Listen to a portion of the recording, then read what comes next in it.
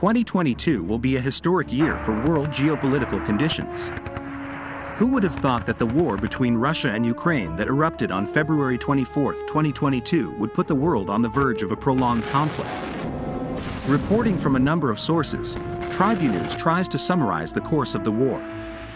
It is known that Russia is so aggressive in carrying out military attacks from land, air and sea. Whereas previously, Russian President Vladimir Putin had repeatedly denied that he would attack Ukraine even though thousands of troops were already on alert on the Russian-Ukrainian border. However, in his speech at the time the offensive began, Putin made it clear that his side did not feel safe with Ukraine's approach to NATO. It is known, NATO is Moscow's defense rival. Russia cannot feel safe, develop and exist because of the constant threats from Ukraine today. NATO threatens our historic future as a nation, he said in a Russian-language speech translated by the BBC on the morning of February 25. Two loud explosions were reportedly heard in downtown Kyiv, Ukraine. Explosions were heard as Russian troops began to approach the Ukrainian capital. Reporting from CNN, the 25th of February 2022, Russian attacks were launched on a number of cities in Ukraine by thousands of military troops.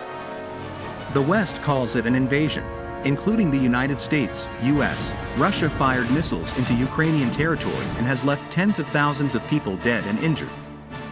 The US and its allies consider Russia to have violated national sovereignty after carrying out attacks on Ukraine for 9 months and are considered a war crime. Entering the 10th month, it is known that the war is still going on and there is no sign of it ending. Most recently, on Friday, 16/12/2022, Ukraine claimed to have been hit by 76 missiles by Russia. Responding to this situation, Ukrainian President Volodymyr Zelensky prepared for Russia to prepare a more devastating attack. Even as Christmas Day came, Russia still launched more than 10 rocket attacks on the Kupiansk district of the Kharkiv region, shelling more than 25 towns along the Kupiansk-Lyman front. According to Reuters, Ukraine's main military command confirmed that in Zaporizhia, Moscow forces attacked nearly 20 towns.